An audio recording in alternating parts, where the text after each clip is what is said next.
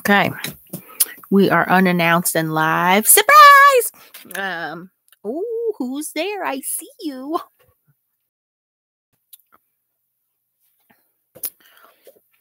Don't be shy. Say hello. Hello, lovies. I see you. There are 4 of you. Oh, how big am I cutting this?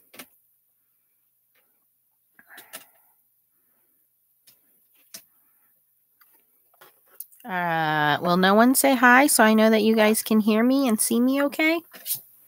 Please.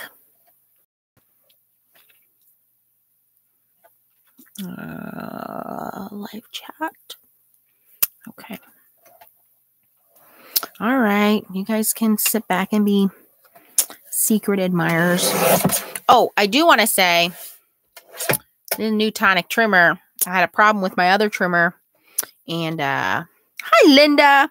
Linda, I sent. And I contacted Tonic, and they did send me a new trimmer. So that was very nice of them. Probably helped that I rave about their trimmer, and I have like 4 of them. But anyways. Okay, so while we're waiting for some people to jump on, and if you want to, my feelings will not be hurt if you head on over to BlueKnightRubberStamps.com because their pan pastels just went live. Ah! Run, go get them. So that's what I played with here. And I was really just kind of farting around. And this came together so beautifully that I had to share it with you guys. Hello, Deb from Australia. Deb, that is on my bucket list for one of the places I want to go visit. And correct me if I'm wrong, Deb, but it is going into you guys' like fall and winter season because your seasons are opposite from ours, right? Is that correct? Hello, D. All right. So what I just did is cut down a piece of Neenah Solar White. This is cut down to 5 1/4 by 4. And we're going to replicate this. So the great thing is it doesn't take very long. So let's get into it. So the first thing I'm going to do is color my paper. Just so simple to do. And again, head on over to Blue Knight Rubber Stamps and get your pan pastels because they are not going to last.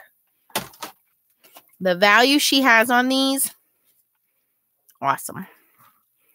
Deb, I don't envy you. Sorry, but I missed my summer and I'm not going to give it back. Okay. So I'm going to start out with the pan pastel sets on Blue Knight Rubber Stamps. There are 2 sets. There's a sunset, which is your warm colors. It's like red, orange, yellow, a black or a white. You'll have to check it out. And there's a cooler set, which is like your blues and the purples. You can also buy, I think, 4 or 5 individual colors if you want to round off your set. That includes a colorless blender, which I highly, highly recommend. A pearlescent, the tints, which are a lighter color, and a bronze. So there's a couple other different colors on there you can get as well. Hello, Fox Girl. I like that name. That's cool. So you will also get, if you purchase the set, you will get a softy knife with 2 replacement heads. You will get the, what's this thing called? I keep forgetting it. Sponge bar. And you will also get one of the angle slices, which is this guy, which you actually can use 1, 2, 3, 4 of the flat areas. And then if you wanted to use the edges. So I have 3 of these and I have each corner dedicated to a color. All right. So let's get started. On the first one I did it on watercolor paper, but I want to do it on plain paper today. And actually, let's see how it works out. So again, we have Neenah Solar White. And then I'm going to start with my angle slice. And you can see I have red, orange, and yellow on this angle slice. I have my pan pastels here. And all I'm going to do, very lightly, go into that color and swipe it in the corner. That's it. Very easy to do. Now I'm going to turn my angle slice and go into the orange corner. Same thing.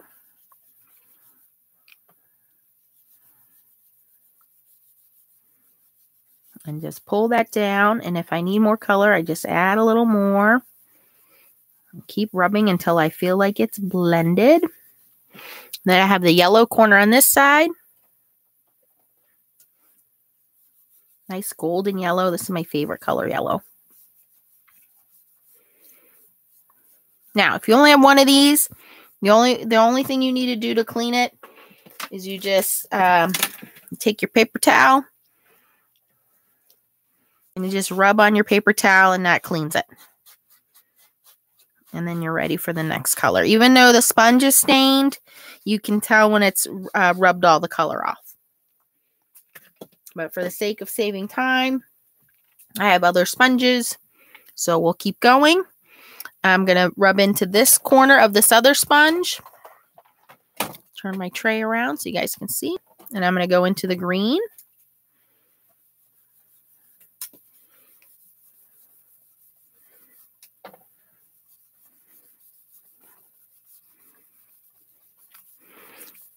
And I know through the screen, you cannot tell how smooth they are, but they are super, super smooth. All right, now I'm going to go into the turquoise, my blue side, and blend that in.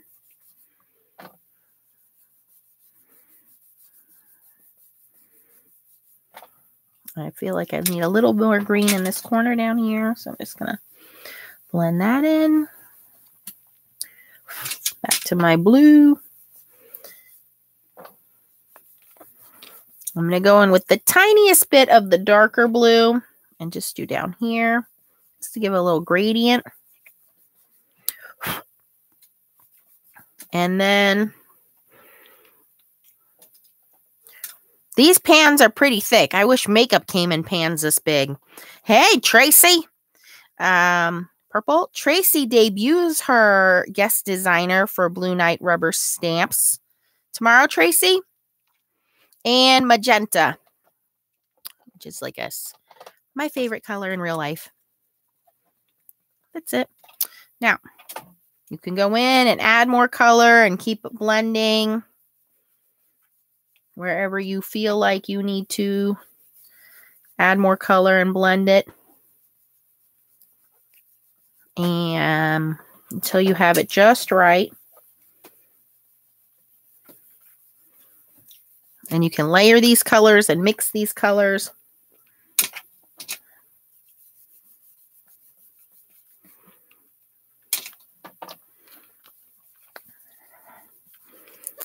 And I just went in reverse order there and put all the same colors back down. Now that's pretty smooth, but if you wanted to blend it out more, this is where the colorless blender comes into place. So I'm going to move this tray out of the way. Bring my other tray in. This one has my colorless blender.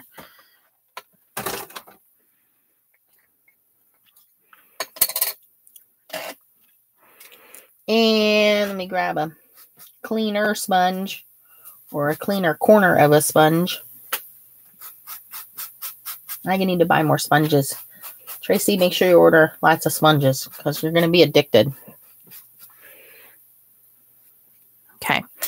And all the colorless blender does, even though it looks white, is it's just like when you're using like Copics. It smooths everything out so you don't have any harsh lines and blends everything together.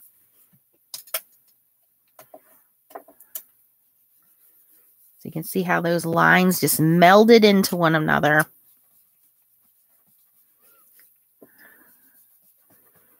And it doesn't change the color of what you've done. It just melds everything together, blends it nice and smooth. So now we have this nice, smooth, buttery background.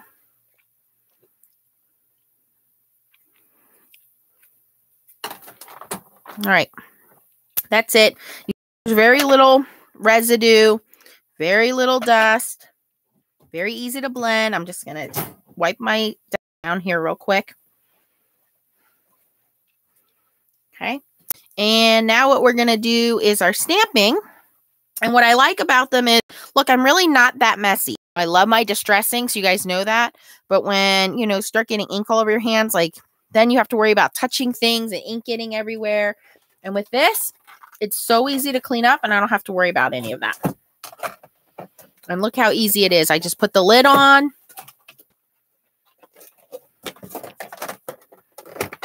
And that's how easy it is to put it away. Done. All right, so now we're going to take our little panel. It is easy, Linda. If I didn't have to talk through the video, I would have been done by now. That's how easy it is. Because we're a whole 11 minutes into it. All right, I'm using 2 stamp sets. These are both from Blue Knight Rubber Stamps. The first one is the Magical Unicorn, and I'm using the big guy. It comes with the big and the little one. And then the sentiment is from Forever After. And the sentiment is this one: dance with fairies, ride a unicorn, swim with mermaids, and chase rainbows. So we have the unicorn and the rainbows for this little guy.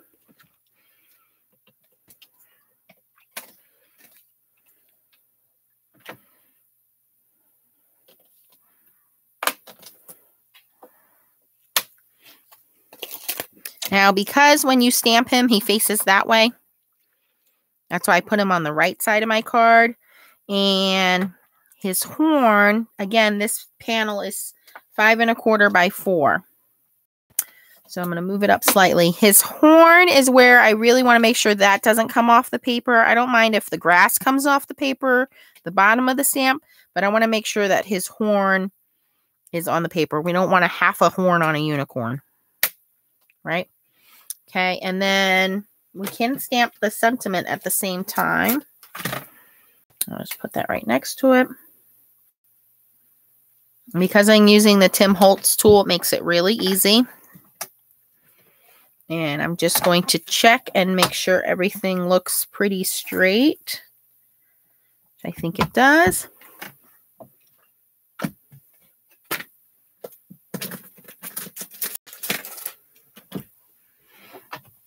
And I'm going to use my VersaFine Clair black ink.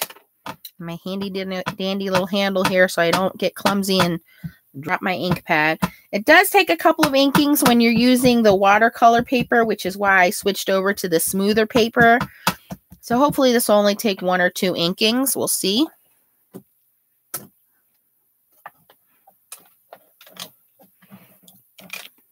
Hi, Dee Dee. Yes, head on over to Tracy Schultz's YouTube. She's going to be the guest designer for Blue Knight Rubber Stamps. I'm so excited for you, Tracy. Ooh, that actually, the sentiment came out pretty good. I'm going to do one more time.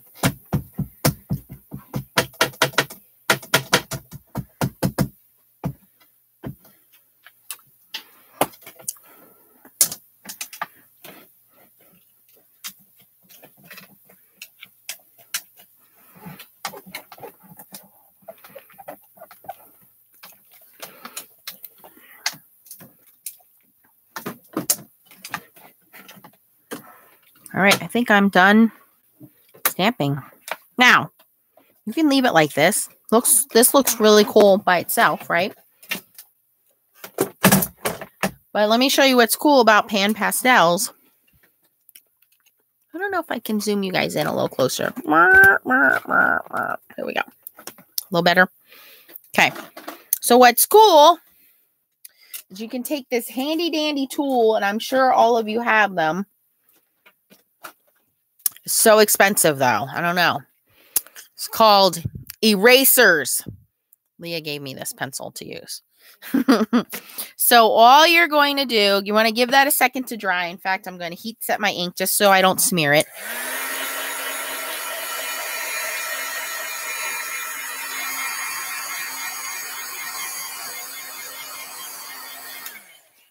And that's just for the ink because you guys know that VersaFine ink is a pigment ink. So, you know, if you go attacking it with the eraser, we might smudge it. So I'm going to start with the larger areas of the unicorn. And I'm just going to erase that color out. Do you remember when we were kids and we had those like secret write-in, you know, those little notebooks we had? You know, and it was like this magical invisible ink stuff. That's what it's kind of like. We're just taking that ink off and like, woo, revealing a white unicorn. Now, I could have done this the other way and masked it and then stamped it and then colored it. But I was feeling very lazy. I don't feel like getting all that stuff out.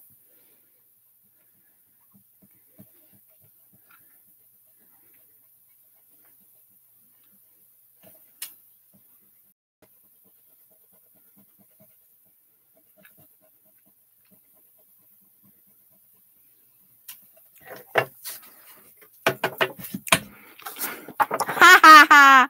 Tracy, did you think I colored it in? I cheated. You guys know I am one to make crafting quick and easy.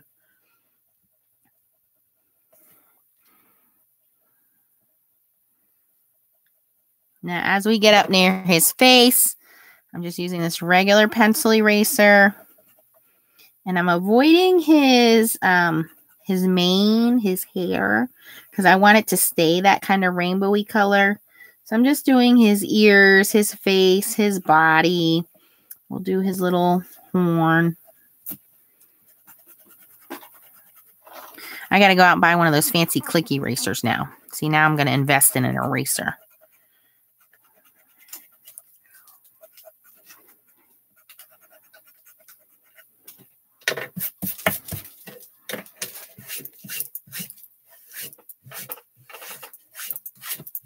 All right, so you can stop there. You can stop where we were. You can stop here. But wait, let's take it up a notch. I really wanted it to pop. So you can see here on the watercolor paper, it really looks like it popped. So I cheated a little bit. I grabbed my tin of color pencils, which was closest to me. I didn't even get any special color pencils out. So these are my cheapy color pencils. They're not even the good Arteza ones.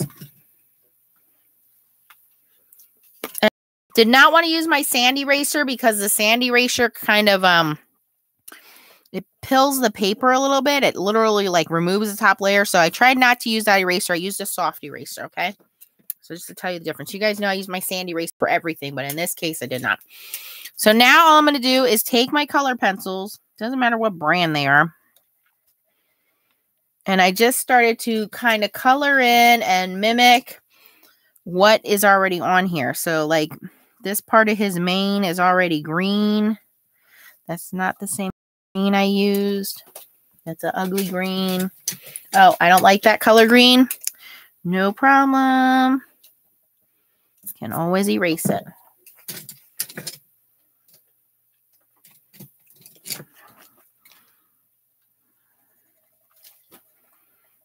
So I tried to get it to kind of match the colors I had already laid down.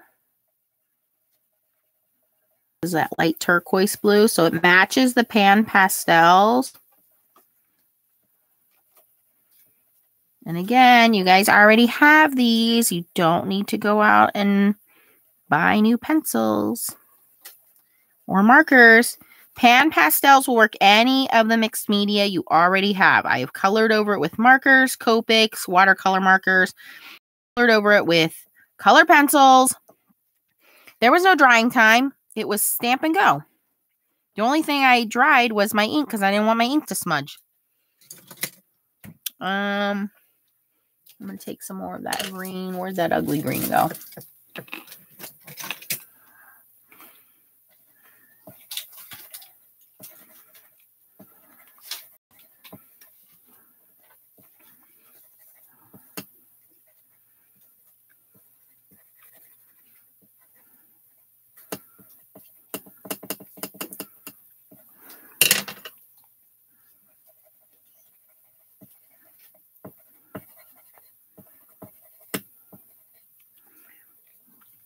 Oh, I'm gonna take my horse through the old town road. That song plays all day and all night, and my kids sing it, and it's stuck in my head.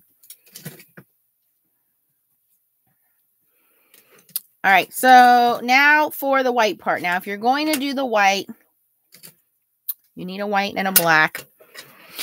This white worked very well for me. This is a pastel chalk pencil, which means it goes down very white and it is like chalk.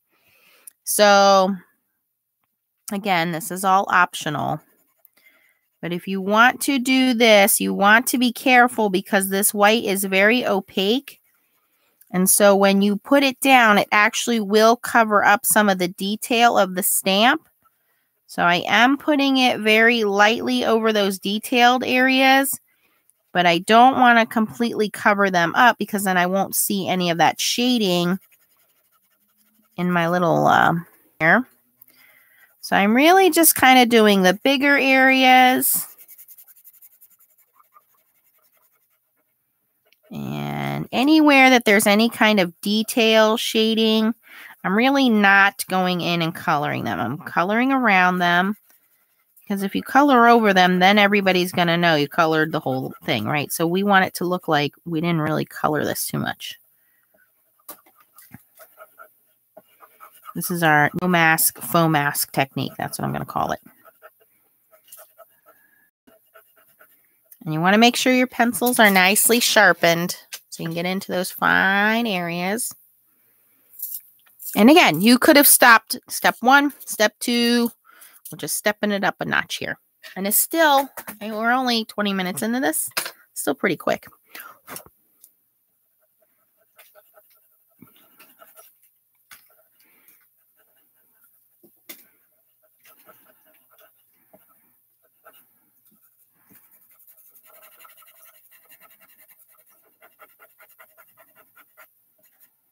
Okay, now the areas that I've left alone, I'm going to go in with a gray pencil.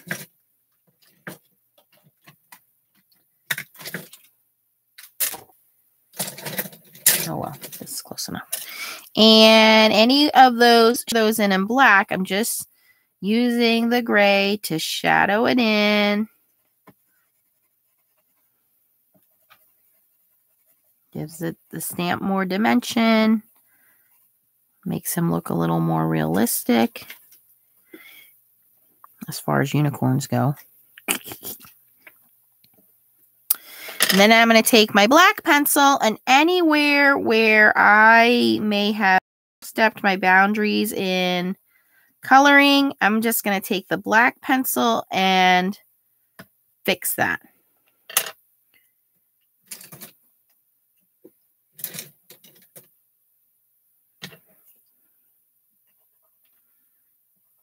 These little hooves have highlights, so I want to re-highlight that.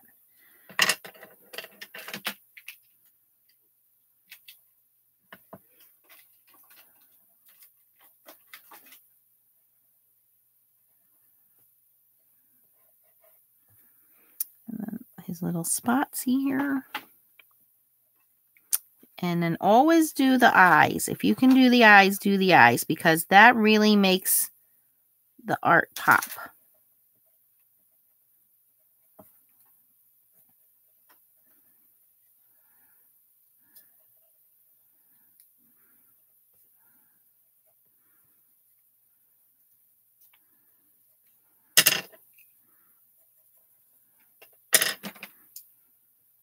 If you don't like something, just erase it.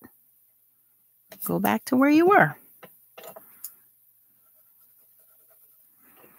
And then if you take too much pan pastel, dab in with your little blending tool and blend it back in. That's it. Now, the only thing I will mention is you do need to set the pan pastels because you don't want your crown rubbing off when you have this on a card. You know, it's usually handled by a few people, so the oils from your skin will lift that up. But you can see here is the one I did first, which was on watercolor paper, and I did take a couple of stampings.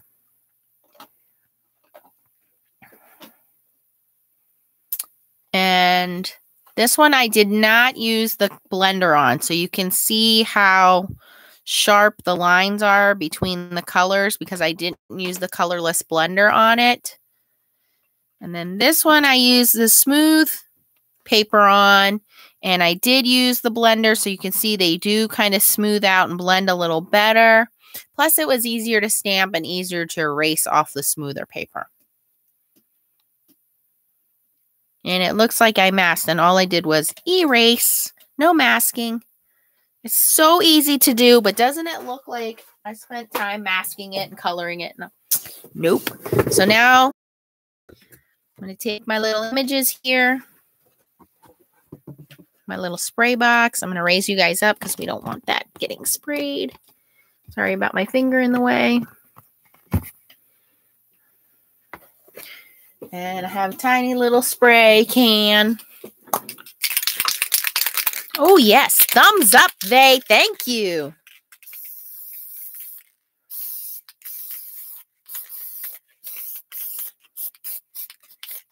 And that will lock all the colors in, as well as the color pencils and the pan pastels. Now, you'll see it's coming through here, but once it dries, it won't look like that. It actually intensifies the colors. Like, they really pop now. So I will leave these sit overnight to dry, and then I will mount them to a card base, and they'll be done.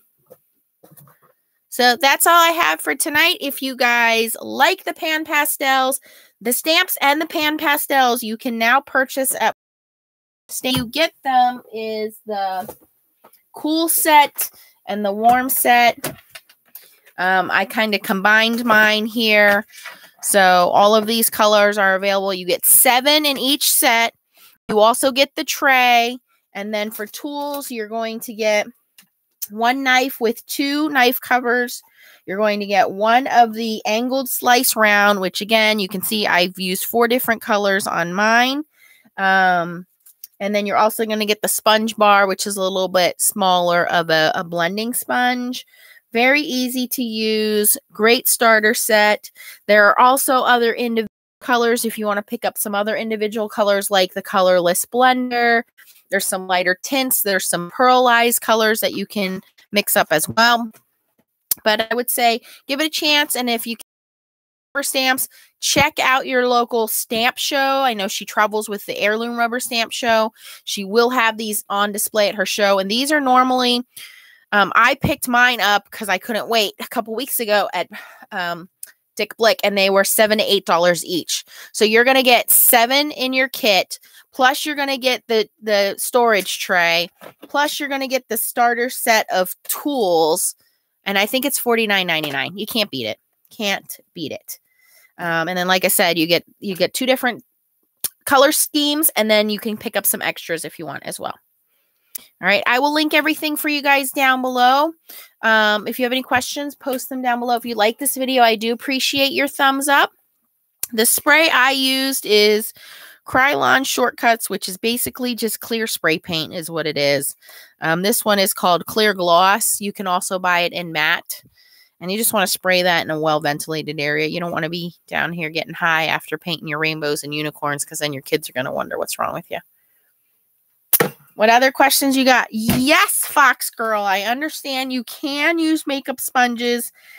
In fact, if you check out Lynn on our blog post, I will post the blog post for Blue Night Rubber Stamps. She actually uses a makeup sponge very similar to the makeup sponge I use every morning. So yes, you can do that. You also have these handles for your ink pads. These are the magnetic handles that has been invented. So this wooden handle comes with two. This handle gives you more area to do that, makes it easier for stamping. Some ink pads, which are really little, like the Memento ink pads, this really makes a difference in stamping. So I do have the handle, and I bought quite a few of these metal tags to put them on my ink pads and make it easier as well for stamping. But like I said, check out Blue Knight Rubber Stamps. I will list their shopping page. I will list the items that I use, including the 2 stamp, and I will also list the blog post so you guys can check out from the other designers as well what they're up to. And don't forget to go check out Tracy Schultz on her YouTube. She will be guest designing for Blue Knight Rubber Stamps, and she's got her first post going up. So let's show Tracy some love, please. Hello, Janie. Yes, I have to get Leah to bed. I got to work tomorrow. But thank you for jumping on board. Tracy, good luck. And again, if you guys have any questions or anything you need, don't hesitate to post it down below. I will link everything for you guys so you can go do some shopping. Thanks for